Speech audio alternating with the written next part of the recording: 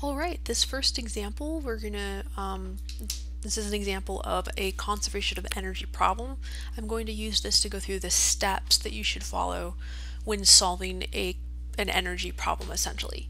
Okay, so here we have a ball that is being launched somehow. Maybe somebody gives it a good kick up into the air at a speed of 8 meters per second. Please note that I'm not giving you the angle, but turns out we're not going to need it.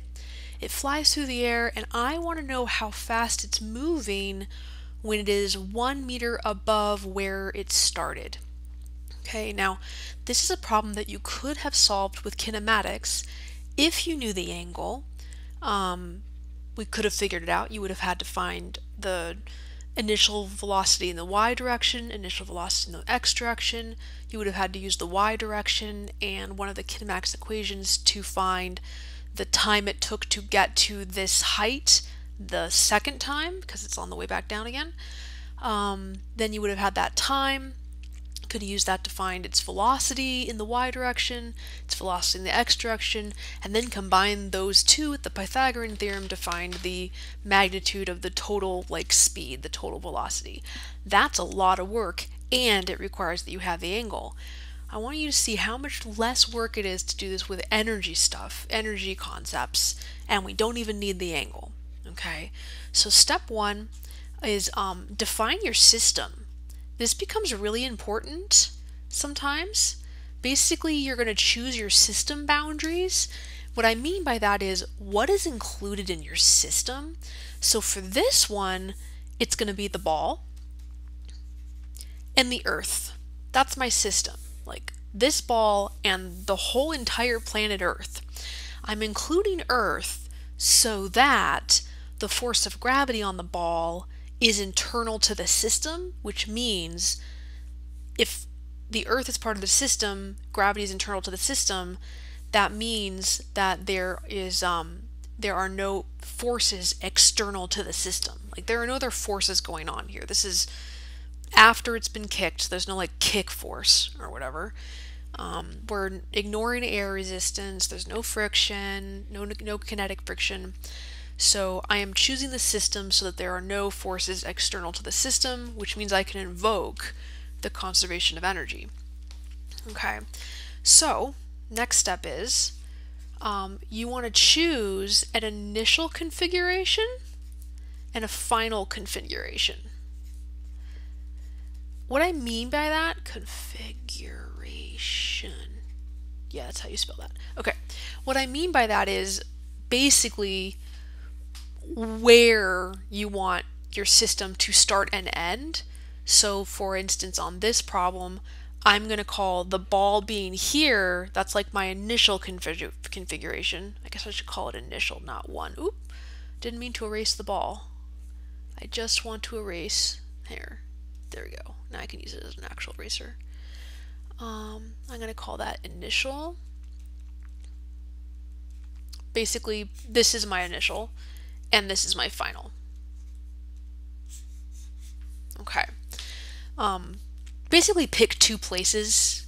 You might have to draw two separate pictures, but pick two places, a final place and an initial place. Okay. Just pick them. Usually you want to pick one of these has the thing you're trying to solve for. So I'm trying to solve for the velocity here. That's part of my final configuration, so that's good. And the other one, you want to know as much as you can possibly know about it. I know the speed there. I also know the height there. I'm going to go ahead and choose the ground to be a height of 0, which means my initial height is going to be 0, and my final height is going to be 1 meter, because that distance is 1 meter. Okay, so choose your initial final configuration, and I guess state givens.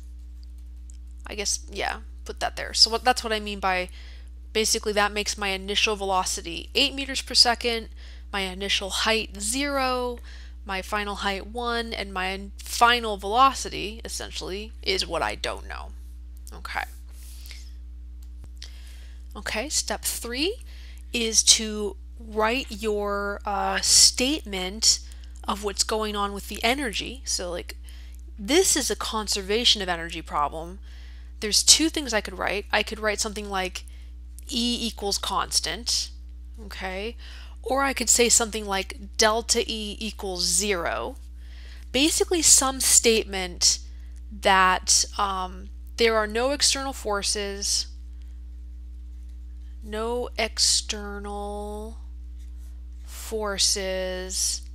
so total energy stays the same.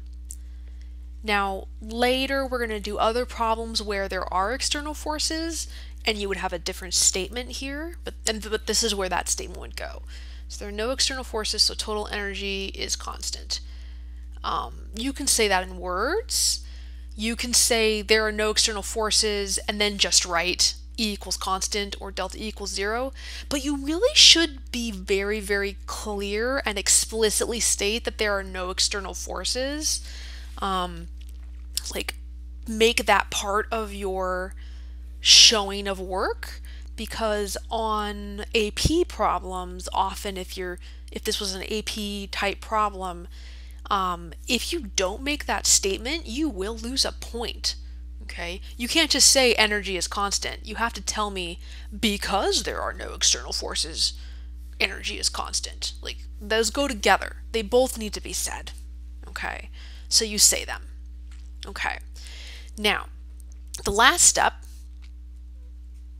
okay, it's actually coming off of one of these mathematical statements here. So I'm going to go with E equals constant.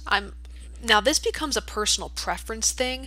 From step 3, where you go from here really is a stylistic choice about how you want to show your math. Personally, I like the E equals constant because that means EI equals EF. And stylistically, I like to go this way, but also some people like to do delta E equals 0, and then they'll write things like delta UG plus delta K equals 0. Like that will be their path. I like to do it this way, EI equals EF, which means the gravitational potential energy of the system initially plus the kinetic energy of the system initially should equal the the gravitational potential energy of the final configuration plus the kinetic energy of the final configuration. So stylistically, I like to go this way. If you were going this way stylistically, it would say something like mg delta h plus 1/2 m v final squared minus v initial squared, like that, equals 0. Eventually, like these are going to look the same. That's supposed to be an initial and that looks really stupid. Okay. There we go. Like if you look at these two equations, they work out, they are stating the same thing. They just look a little different. That's what I mean by stylistically. Okay. I'm going to scroll down a little bit, give myself a little more room here. Actually, no, wait, not yet. But either way, either style, you write that down and then you start plugging things in. I start with zeros to get rid of terms completely. For example, my initial height is 0, so this entire term is just gone. Okay. My final velocity I don't know. So that's about all I can get rid of. On this style over here, what would happen is the mg delta h, that would come down to just being mg h final. Okay, mv final squared minus, I guess I'm doing this problem twice right now. Okay.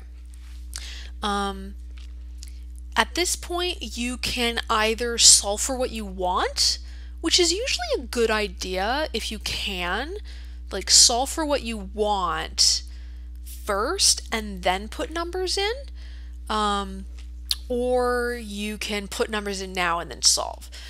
Note that I can divide everything by m and the m's will go away. That doesn't always happen. in energy problems, so be careful, but it very often happens in energy problems. So don't be afraid if in a problem like they don't give you the mass, just go with it. Leave it mass as an m, and probably that m is going to cancel eventually. Same with over here. If I divided the whole thing by m, I'd end up with those gone and 0 over m, which is 0 over here. So those are gone too. Okay, so either one I can solve for. I can now solve for final velocity. That's what I'm looking for. So on this style, what I've got now is 1/2 vi squared. I'm going to subtract gf from both sides. Oh, sorry, not gf, ghf. That gives me 1/2 vf squared. On this one, I've got gf. I need to distribute that 1/2, so I've got plus 1/2 vf squared minus 1/2 vi squared equals 0. I know this is confusing. I'm literally doing two problems side by side, just in two different styles. Some of you might be confused. I apologize. So over here, that means I've got vi squared minus 2gf final equals vf squared. On this side, I'm going to move this term over to the other side, and I get gf minus 1/2 vi squared equals 1/2 v final squared. And look, this is actually, those are equivalent. So yeah, this style now looks like this style. So I'm going to stop doing the right hand side and continue with the algebra on the left hand side. See, those two lines are really, oh, sorry, I lost a negative right there. There we go. When I moved this over, I subtracted it. So those two lines are really the same line. Here I go, boop, boop, yeah. And then boop.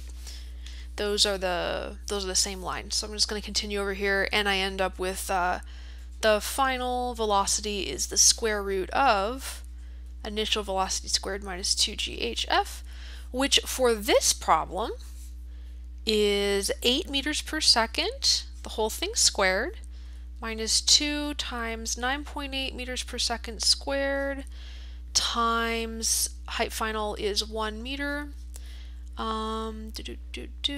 That gives me equals whatever that is, I guess. Make sure the units work. I've got meters squared per second squared going on over here, and meters times meters over second squared going over here. So that's going to work. My units are going to be meters squared per second squared here. If I do out this math, in here I end up with 44.4. Okay, which gives me the square root of 44.44, or that's 4, whatever it is, 6.66. It's always a fun number. And square root of m squared meters squared is meters per second, which is good because this is supposed to be a velocity. Note, this will only get me a magnitude. It does not get me a direction. So I mean, technically it's plus or minus 6.66, but I asked for the speed, which is good because that's all you're ever going to get out of an energy problem. So I don't include the direction. Okay, so note that this is less than the initial speed, which makes sense because it is, in the final, it is higher than it was. To keep energy the same, if I've gained gravitational potential energy in the system, I must have lost kinetic. So I must be going slower than I was, and I am. 6.66 is in fact less than 8. So this is one example. I'm going to stop this video and do a different example.